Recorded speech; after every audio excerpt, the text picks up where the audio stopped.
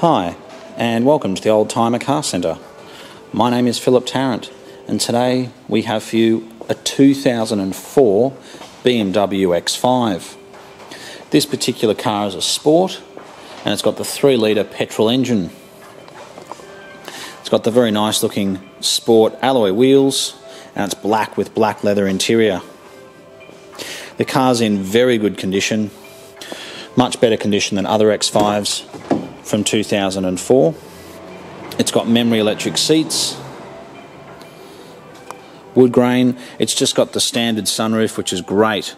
One of the only issues these X5s really had was their big panoramic sunroofs, which were quite expensive to repair. It's got a good logbook history to it.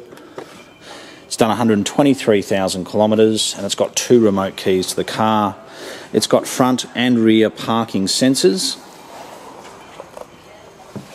which work perfectly. You can see the pixels on the dash there are absolutely perfect. We'll have a quick look at the radio.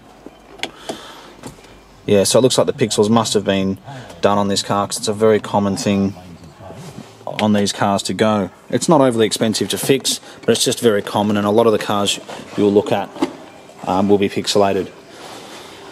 The Sport's also got a slightly stiffer suspension. And as I mentioned earlier, it is in good condition. It's got 4 Pirelli tyres. The black exterior is very, very good. If you look down the side, it's absolutely excellent. It's good to have a black interior on an X5, especially if you're using it as a family car.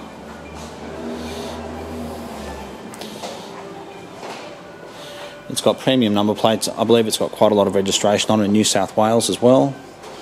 It does have the split tailgate.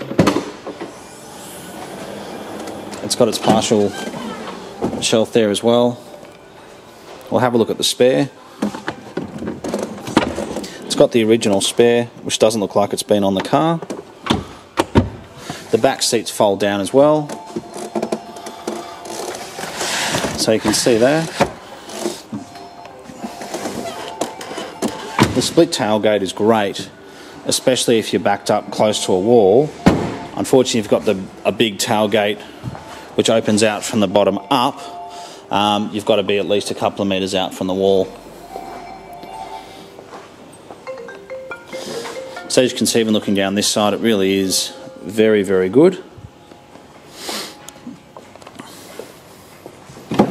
The car drives perfectly. I have driven it. And it certainly looks like a car which has been garaged as well.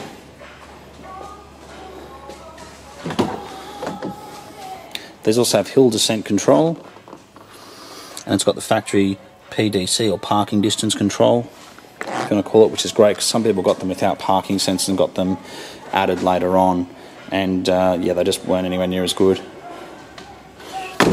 So it's black with black.